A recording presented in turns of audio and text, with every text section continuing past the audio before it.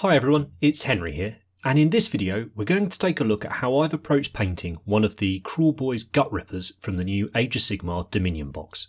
This is going to be a slightly longer video than normal, and I have split it up into sections, and you can see the timestamps down in the description. This is much more similar to the type of videos that I produce for our Patreon, the sort of army painting plus if you will, and they're to complement the high level display painting videos that Andy produces. And it's because of the Patreons that we're able to produce all these tutorials for you, so thanks a bunch to those guys and girls. As I say, this video is how I would go about painting the Gutrippaz for my army, and I was heavily inspired by two of my absolute hobby heroes, Carrie from Iron Sleet and Johan from the Convertorum. These guys paint a lot of old Hammer models, and I feel like the Kruleboyz have a lot of nods back to those old sort of Brian Ansell, Kev Adams sort of era orcs. So the challenge was to evoke a bit of that and put my own stamp on them too. Now let's get to it.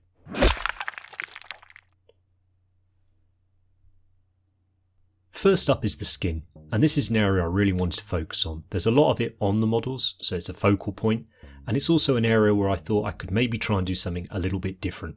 I wanted to try and maintain some sort of consistency or harmony between all the different greenskins that could be in an army. I get the feeling that we might start seeing more mixed sort of orc and goblin armies again, which is really cool, and it gives us the opportunity to explore lots of different green skin tones.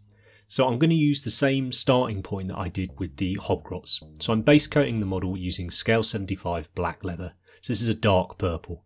If I was to do this again, I would just use something like Baraknar Burgundy and add a little drop of black in. I really don't like airbrushing the scale 75 paints. I find they're a bit of a pain, so if I could, I'd use a more airbrush friendly paint. Once I've got that base on there, I'm going to do the same second stage. So this is where I'm going to use Amma by Mig Olive Drab Dark. And I'm going to hit the model here effectively like a zenithal throw. So from above, really just leaving that dark purple colour in the shadows. And I think if I do go on to paint some more different greenskins, I will try and stick to these first two stages across all of them and then begin to diverge off. And as I say, I hope this, along with some other things, will make sure there's a bit of harmony to the army, even though it's made up of a real disparate mix of different orcs and different goblins.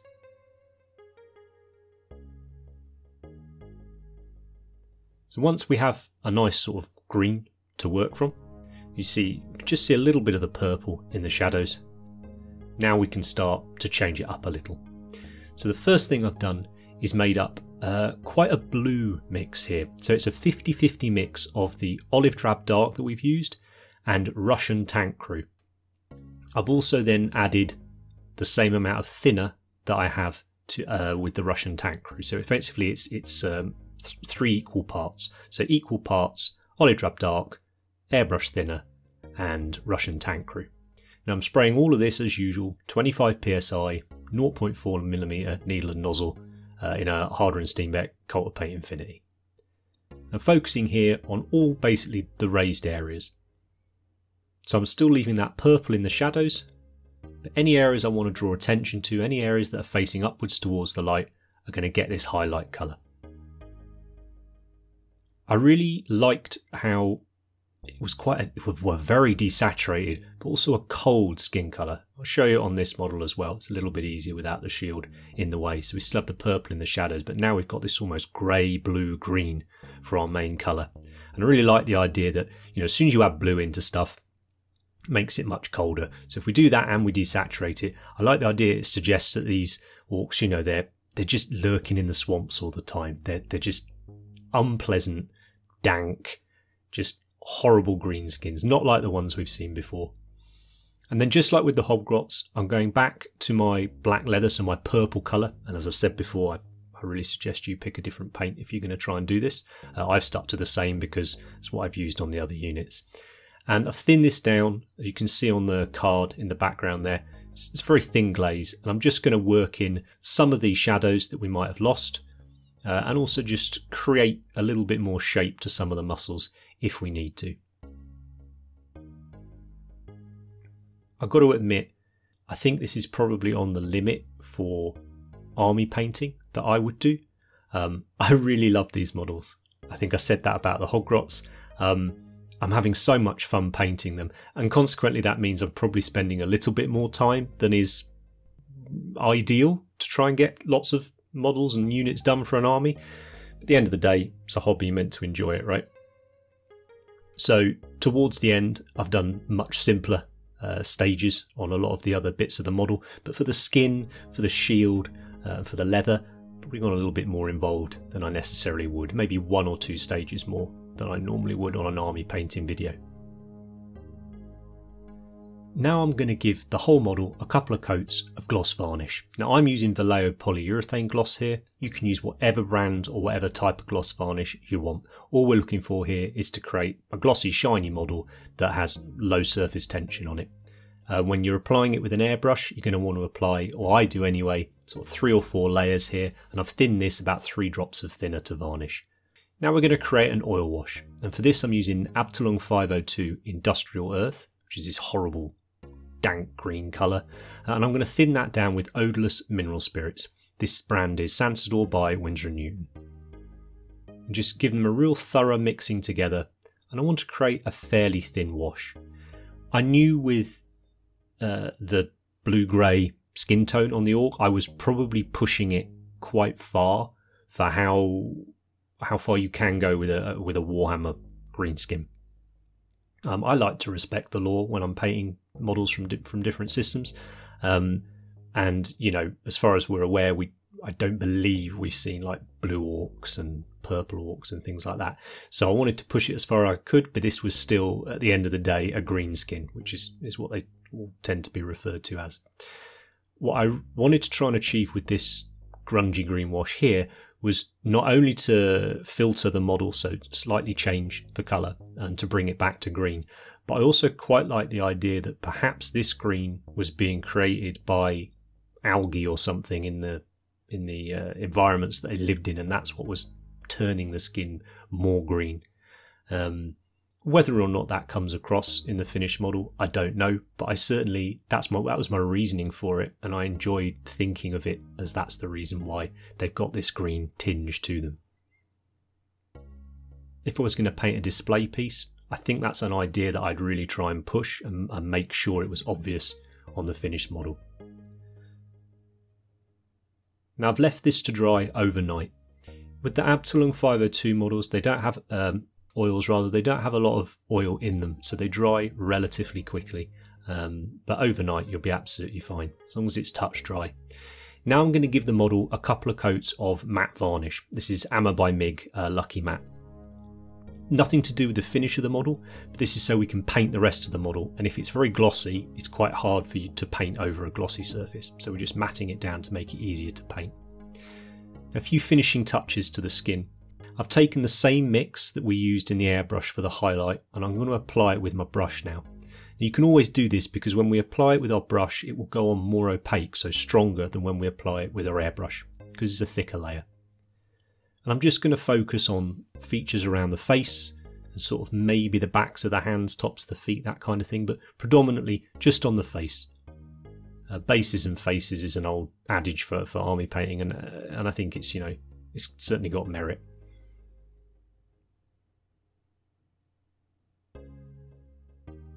And these models are so full of character, particularly in the faces. I think it's a shame not to bring out a bit of that detail. Now I want to add a little bit more colour into the orc here, so I'm going to take scale 75 red leather, and I'm just going to paint in the scars, the nose, and the inside of the ears with this. I always enjoy seeing this on orcs where they have sort of have a completely different colour. So on the Hoggrots I used a blue. I'm going to use a pink here, or a sort of red. And then to highlight that, I've added a little bit of Vallejo model colour, pale blue-grey, into it. And I will use that pale blue-grey to lighten all of my colours that I highlight throughout the model. Again, this just helps to add a little bit of harmony across it. You see already a couple of different colours. It's really starting to come to life now.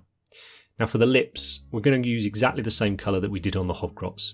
This almost blue colour. This is a medium green, Amma by Mig.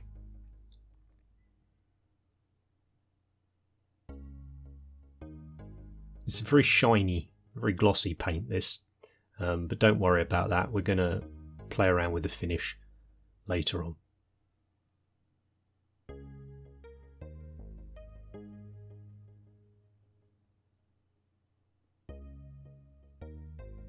But I really hope that they'll look right together. The Hogrot and the Gutrippa still look like they should belong in the same army.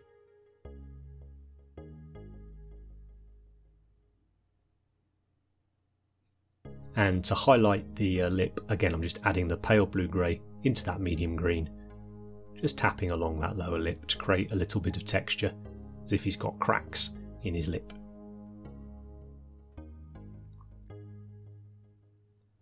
Now, orcs have got beady little red eyes, so we need to paint those in. So I've just blacked them out initially to make sure we've got good separation between the eyeballs and the rest of the face. Done the same to the teeth as well actually, but we'll address those later. And then for a base red, I've used corn red. That just means that my Evil Sunz Scarlet will show up better than if it was just to go straight over black. So I'm filling it in with the corn red. And yes, one of the reasons I chose this model was because it only had one eye.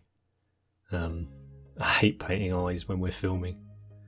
It's not the most comfortable thing to do. So next up, a nice bright red. So here I'm using Evil Sunz Scarlet.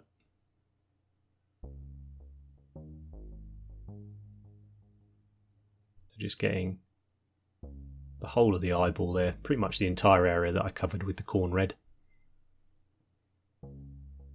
And then we need a highlight. So for this I'm using an orange, any orange you like. I think I used Fire Dragon Bright from Games Workshop for this. Just a little dot to one side of the eyeball.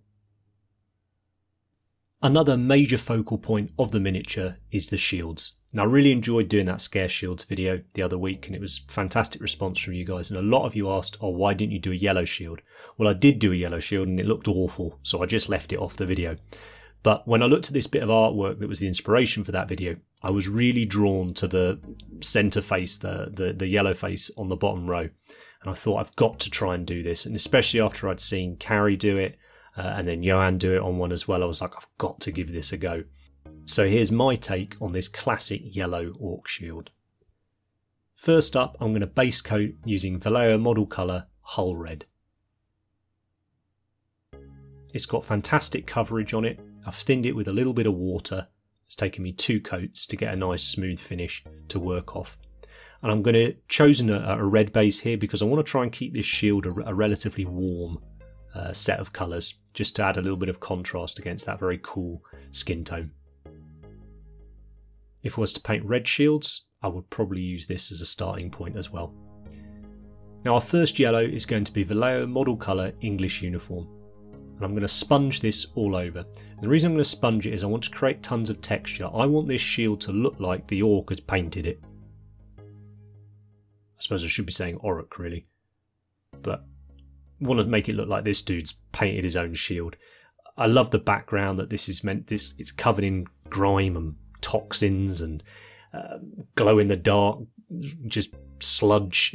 And they sort of jump out and waggle it around at you and scare people. I just think it's a brilliant idea.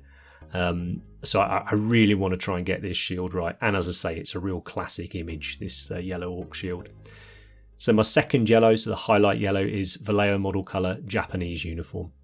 Again, I'm going to sponge this over, slightly less of the shield, but still plenty of it. You can see I went really heavy with the English uniform, so only leaving that whole red in the sort of deepest recesses. Because I'm going to do a few more stages after this, I wanted to make sure the yellow had plenty of punch, so I'm just using quite a thin glaze of Games Workshop Iyanden yellow contrast paint. So I've watered this down a little. I'm just going to wash it over. It's kind of like using an ink, just to bump that colour up a little bit. Now I'm going to give it a wash using an oil. This is Abteilung 502 Coagulated Blood. So I've made this wash up exactly like we did with the Industrial Earth one earlier. We don't need to varnish the model or anything like that. It's not going to react with the paint underneath. Just get it on there. Let's get a little bit of extra colour and interest. Now this dried very, very quickly. This is about an hour after I applied it, just left on the side. is quite hot at the moment, so it dried, quicker than perhaps normal. Now I just want to go in with my Japanese uniform again. I'm just going to stipple on a few little highlights that the oil has dulled down. Still want this to be a yellow shield. And as long as that oil is dry, you'll be able to paint over the top, no problems.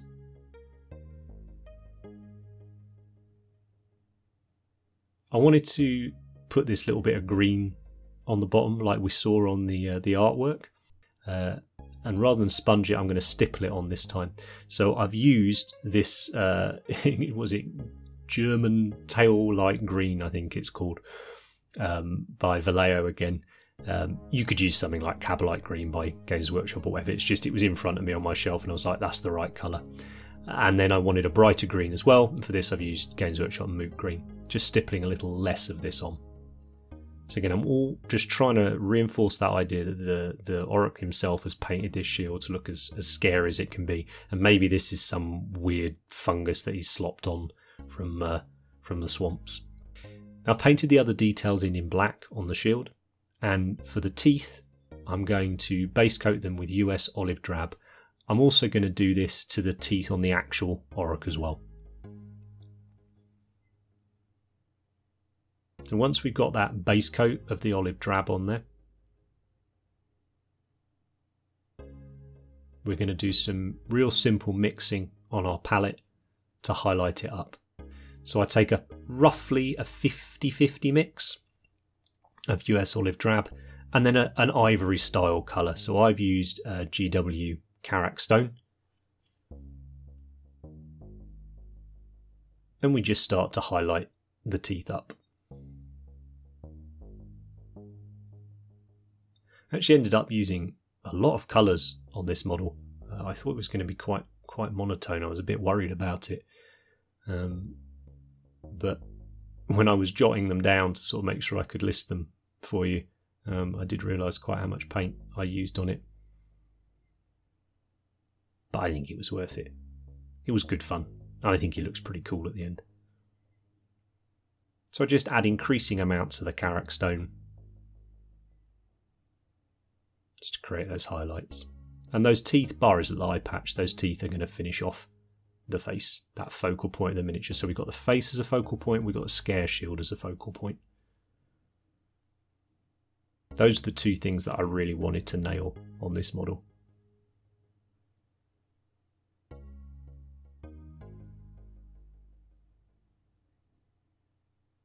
You notice on the artwork as well there's a bit of pink or red around the gums. I don't know whether he thinks the shield's been eating things or blood or whatever, so I've just gone back and used some of that coagulated blood colour.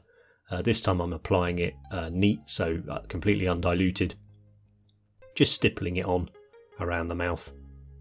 And then I clean my brush off in my mineral spirits, wipe off all the excess, so it's just a slightly damp brush here. And I just sort of feather it and thin it out a little to blend it in a bit more. Get a little bit on the teeth as well. Let's suggest this is what the Orc's trying to say, that his shield's eaten someone. Or his interpretation of it anyway. So I think I've put more colours and paint on this shield than I have on quite a lot of other models that I've painted. The metals will finish off later. The last major thing that I wanted to cover in this video is the leather. Now this caused me some real issues when I was doing the testers. I tried some browns, some purples, and the whole model just started to look too dark. And I think that's great if it's just a one-off model on the shelf or a photo, but for gaming with, if they're too dark, there's not enough contrast, they just look really, really boring.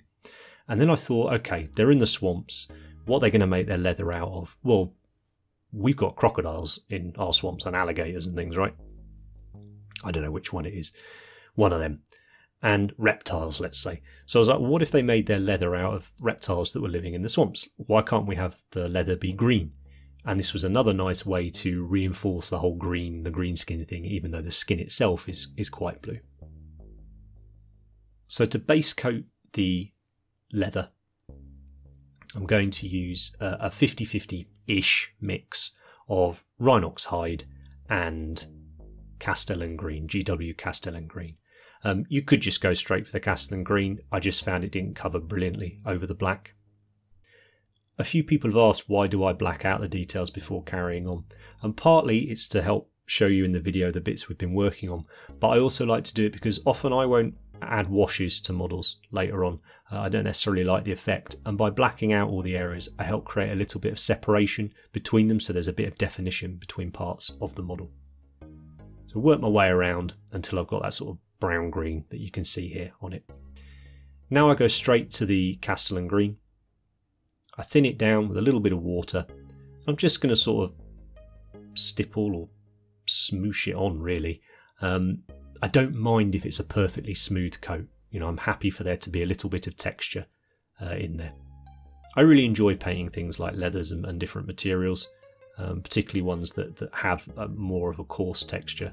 I think they're just fun. It's just more fun than colouring in with a smooth coat.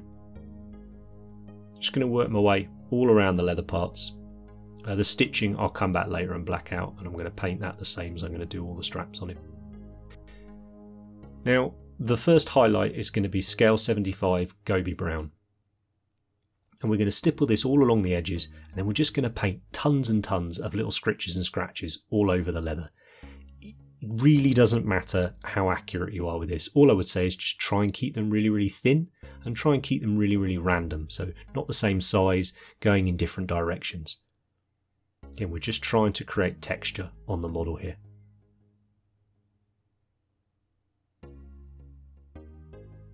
So make sure I get all the edges, and then in some of the centres of the panels of leather I'll put these little scratches across as well.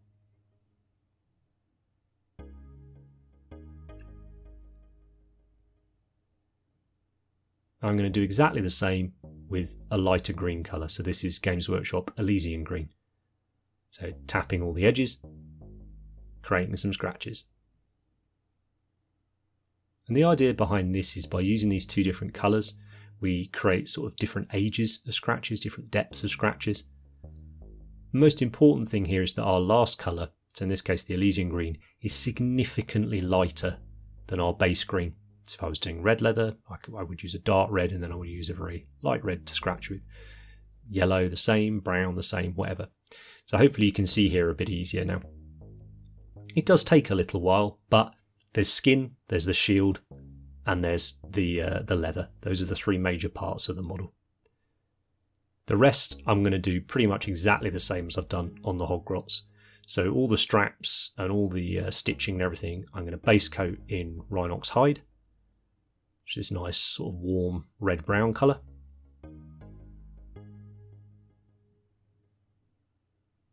Then we'll highlight it up using Mournfang Brown.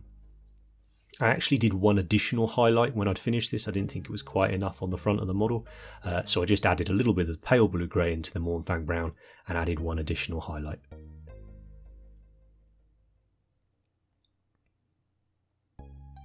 When all that was done, I gave the model a couple of coats of satin varnish. So this was the finish that I wanted for the model. This was going to unify everything together. I then gave the shield a coat of ultra matte varnish. For the other bits on the model, I've literally followed tutorials I've done recently. So for the haft of the spear, I've used the rotten wood recipe, which I will link up in the top corner. Just 3 or 4 steps. And then for all the metals, I've just done exactly the same as I've done on the hobgrots. The only additional thing is I added a little bit of orange oil paint just to make them a touch rustier. If you want to look at sort of rust and that kind of thing, again, I've done some recent tutorials rather than this video being like an hour long and me effectively repeating myself from what I've done recently. So I'll make sure I link all of those. I'll also pop them down in the description so they're easy to get to. I had a few questions from the recent basing video about when do I put the model on the base. Wherever possible, if I'm army painting, I'll paint the model on the base like this and then I'll do the basing material. And one of the reasons I quite like to do this with this texture paint, this Vallejo thick mud, is you can smoosh it up around the feet so he looks like he's sort of sunk in a bit rather than that thing where they look like they're floating on top of it sometimes. If I'd painted the model off the base, I would paint the base with this material, and then whilst it was wet I would squish the model into it to secure it, maybe pin it if it was a character model. And there he is, all done and finished. So to say, there was 3 areas I really wanted to focus on the video. and I've linked you to all the other bits. My main concern when I started this was he going to look like he belonged in the same army as the Hobgrots? Absolutely love doing them. If I love doing this Gutripper, there was a real danger I might actually paint an army. So I hope you agree with me that I think they do work together, even though they're very, very different looking. Bases obviously tie them together, but the metals are exactly the same. That blue on the lips, or medium green on the lips, is exactly the same. I've tried to use similar colours wherever possible. I'm really pleased with how this model's turned out, and I'm actually very excited to try and get the rest of the unit painted up and see what they look like together. So I hope you've enjoyed watching it. If you have, hit the like button. If you're not already, subscribe, because that really helps us out. Let me know in the comments if there's anything else from the Dominion box you'd like me to cover. We've still got a little bit of time, we might be able to squeeze another one or two in. So thanks ever so much for watching, and I'll see you next time.